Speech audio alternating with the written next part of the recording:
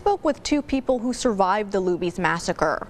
They went through their own healing process physically and emotionally during a time when this violent act was unheard of, both hoping to never see something so devastating strike the country again.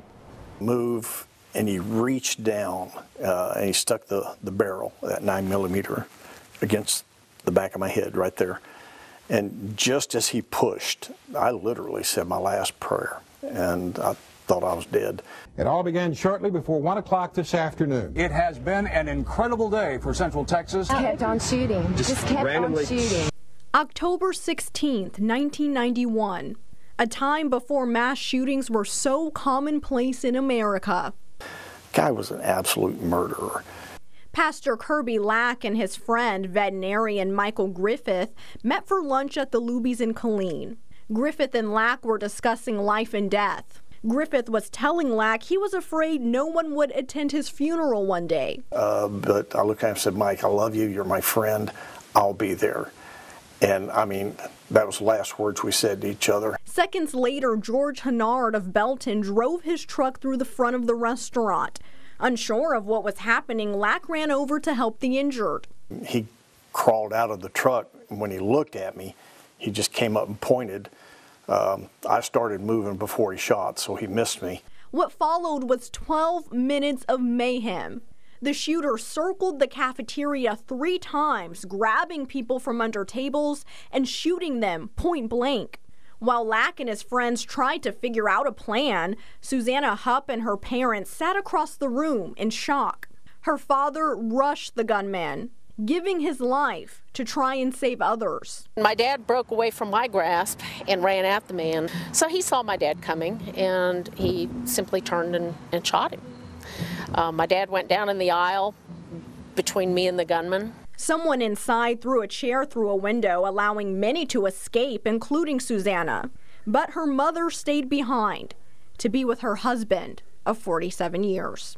They had just had their 47th wedding anniversary, and she wasn't going anywhere without him. As she cradled him and the cops began to arrive, they saw the gunman walk to her, and they said she looked up at him, put her head down, and he pulled the trigger. And that's how they knew which one was the gunman. The shooter circled back around to where Lack and a few others were hiding, killing more people, including Lack's friend Michael. I had just kind of smeared some blood on my face on the side, and I covered my face with my hand, hoping he would think I was dead. And he kicked me, I didn't move, and he reached down and he stuck the barrel, that 9mm, against the back of my head right there. And just as he pushed, I literally said my last prayer, and I thought I was dead. But the shooter looked up, distracted by the approaching police officers, and shot just off to the side of Lack's head.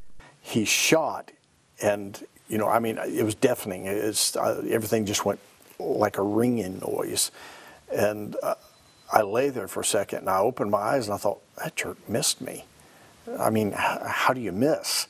After a shootout with police, the gunman shot and killed himself. 23 people died in what was the deadliest mass shooting at the time. As a pastor, Lack turned to religion to heal, while Hupp turned to legislating. He was there to simply shoot as many people as he possibly could. Becoming a state representative, outspoken against gun control, and even writing a book about that deadly day. But with mass shootings grabbing headlines, these survivors have to see their worst day play out over and over again across America. It's heartbreaking. It is. We need to teach our kids, and we need to teach society. You can't get by with this anymore. You got to be held responsible for your actions. And it's just not taught anymore. I used to have my boys close their eyes and I'd say, tell me where the exits are. How many are there and where are they? It's particularly disturbing that one of my children could easily be a part of one of those. While they aren't sure how they survived that tragic day, they say they will not live their life in fear. They will not allow the bad guys to win. Man, there's life out there. Get out there and live it. The Luby's massacre remains the 6th deadliest mass shooting in modern U.S. history. A memorial for the victims can be found outside of the Killeen Community Center.